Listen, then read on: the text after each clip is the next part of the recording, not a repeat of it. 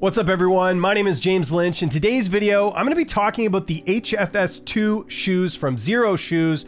These have been my go-to running shoes for the last month. I'm going to get into all the details here in just a second, but before I do that, make sure you hit the like button, hit the subscribe button, and hit that notification bell. I am trying to put more review videos on this channel. It's something I enjoy doing, and I need to do more often. Now, I want to give a little bit of a backstory here as to why I bought these shoes. So back in June of 2022, I bought the HFS Xero Shoes model that doesn't exist anymore. These guys right here. The reason I bought these was Dan Go, one of my favorite follows on Twitter. This guy is an absolute encyclopedia when it comes to health and fitness, and he did a thread on Xero Shoes a couple of years ago, and that's what got me into buying these shoes. So all the time when I've been lifting weights over the years, any of the health professionals, personal trainers that I've spoken to, they always tell you that whenever you're lifting weights or you're doing any sort of activity, you want your feet to be relatively low to the ground, almost as if you're barefoot. Now, when I was hearing about barefoot shoes back when, this was a decade ago, I was thinking of those mermaid shoes, the ones you see on Amazon that have the toes and the webbed. I wasn't really into that. I wanted a pair of shoes though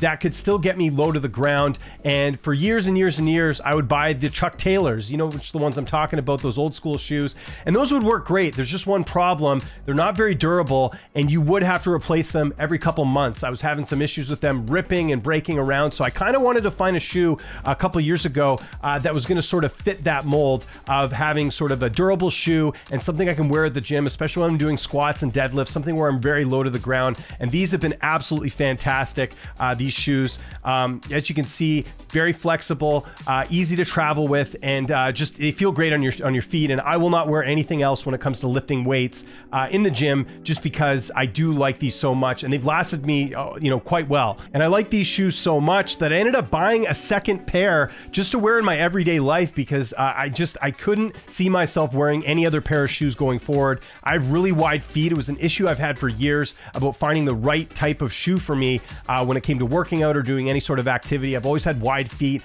and I always felt like shoes never quite fit right until I got with Xero Shoes and been very happy with them. So these right now, even till today, these are sort of my lifting weight shoes, and these are my everyday shoes that I wear, that I can wear out, and I like the comfort and the feel of the barefoot shoe. And for years when it came to running, I would always go with New Balance because they were one of the few brands that had a Y shoe. And these are the ones, I still have them right here. These work great, but as you can see here, they've got a lot of padding. I wanted more of a barefoot feel, and that's why I decided this year to go with the HFS IIs by Xero Shoes for a couple different reasons. And these are a bit different than the HFS ones. You can see the grip's a little bit different.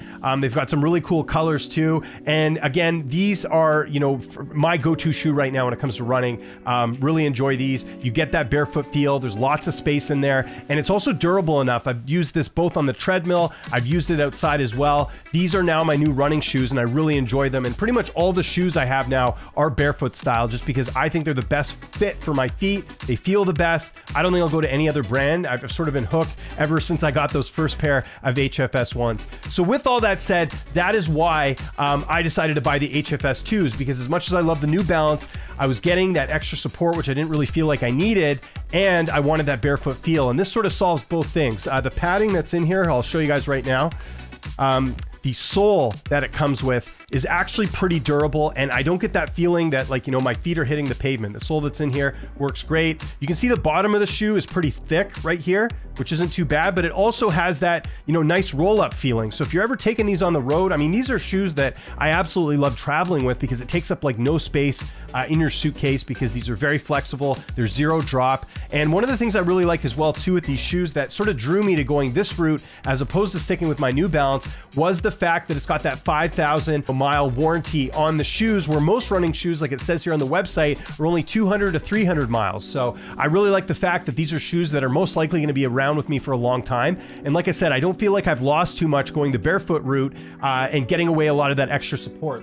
Just to compare these two right here, if you look at the foam support here on the New Balance, I'm squeezing this right now with my hand, you can see how thick that is. With the Xero shoe, it's much thinner, but you're still getting a lot of support on your feet. Like I've gone running in these and I've not had any issues with pain or blisters or anything like that. I've been pleasantly surprised by that. And like I said, you can see there's a little bit different than the HFS ones. I think these HFS 2s are the way to go. I mentioned I use the HFS ones for weightlifting. I can also use these for weightlifting as well. If I take the sole out, I prefer it that way where you're having as little support as possible. When you're doing things like deadlifts, like squats, any sort of exercises where you want your feet to be completely centered on the ground. That's also why you see people in the gym that go barefoot sometimes. I think that's a little dangerous. I think this is the better solution here. Going with a shoe like this. These are great for weightlifting as well. I use these sometimes for weightlifting, but like I said, I still have the old HF1 shoes that still work great for me in the weight room. So I typically use those, and I use these specifically for running. Now, I've talked all about the positives about these shoes. The only negative,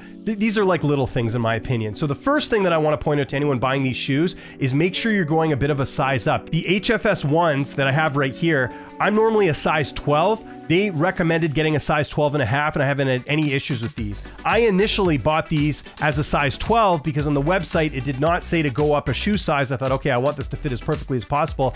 I did find the 12s were a little bit too small. So I think if you are gonna buy a pair of these shoes, make sure you're going a shoe size, at least half a shoe size up. I think you'll feel a lot better. I tried the 12s, they were too tight on my feet. I didn't like them. The 12 and a halves fit a lot better. And that's something, you know, maybe it's just a personal thing for me, but that's a bit of a negative because, you know, I'm assuming if you are going to buy the shoes, you got to trust what it says on the website. And the only other negative thing I would say with this as well is that it would be cool if there's a bit more color variety with the shoes.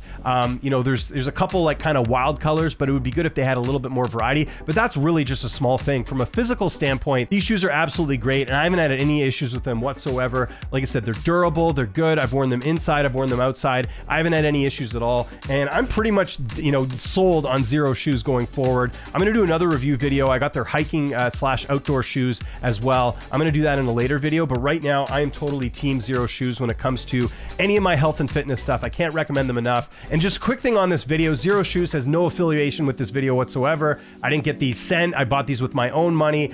They cost around $119 US. The shipping was pretty reasonable as far as getting here on time. So, you know, no complaints for me. I should mention as well, I also got these shipped to the United States. I don't believe you can get these shipped to Canada. That's kind of a downside to these shoes. But I have an address in the US and I was able to get them sent there and they came within a week. It was really, really convenient there as well. So yeah, I just wanted to point that out that there's, you know, no influence from Xero shoes on this. I'm just such a big fan of this shoe brand and barefoot shoes in general. Like all my shoes right now, even I have some dress shoes too that are barefoot. I'll do another review video on that later. I'm just totally team barefoot because I feel like for the first time in my life, I have a pair of shoes that fit so comfortably and also are durable enough that when I'm going to the gym, I don't have to worry about wear and tear. So there you go. That is my review of the Xero Shoes HFS II. If you have any questions, let me know in the comments. I would be happy to answer them. Like I said, I've only been using these for a month, but I have had the original HFS shoes that are quite similar, just a model before. They don't sell them anymore, and I've had no issues with those whatsoever. So I am totally team Xero shoes when it comes to working out. Make sure you hit the like button, hit the subscribe button, and hit that notification bell. I'm going to try to be doing more review videos on this channel going forward. My name is James Lynch. Thanks so much for watching, and I'll see you next time.